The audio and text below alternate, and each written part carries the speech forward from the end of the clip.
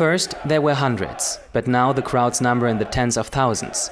In Dresden and other German cities, the right-wing Pegida movement has brought people to the streets, spreading fears of a so-called Islamification of the West.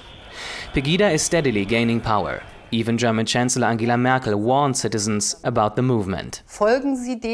Do not follow the people appealing for this. Too often prejudices, coldness and even hatred is in their hearts. Although several anti-Pegida movements have sprung up to oppose the protests, the public is still uncertain as to how to deal with Pegida effectively. However, a group of students at the Makromedia University in Berlin has decided to send their own special message to Pegida by developing a project committed to the social inclusion of refugees. It's called the Booklet of Participation.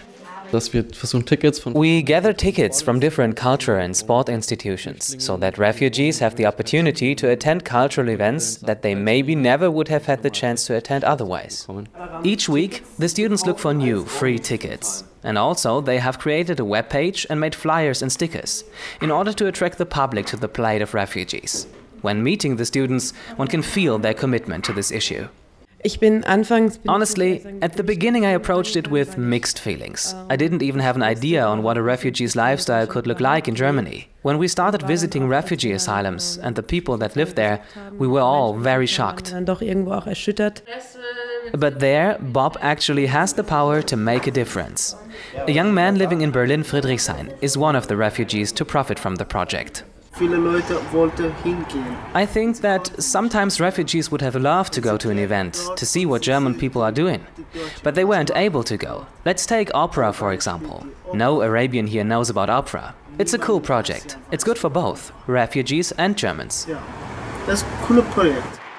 Stage performances, concerts and sport events like the ice hockey matches at EHC Eisbären Berlin shall make refugees like Adil feel more at home in the city. But this goal can only be fulfilled if the BoP project has numerous supporters. Eisbären Berlin has been one of the first. They agreed on donating tickets for a good cause right from the spot. My ideal outcome is that the flat people coming here are going to have fun. And of course that they will be surrounded by welcoming people, that the refugees will be integrated and get in touch with the citizens of Berlin. This way, the BoP project sends a positive signal to refugees, a signal against the growing cultural intolerance in certain parts of Germany. We want to accomplish that the refugees will get in touch with the German population. By bringing people together, we want to do something against the many prejudices, clichés and stereotypes towards foreigners and people from other countries that we are witnessing in our society at the moment. Dass wir dagegen etwas tun können, indem wir die Menschen zusammenbringen.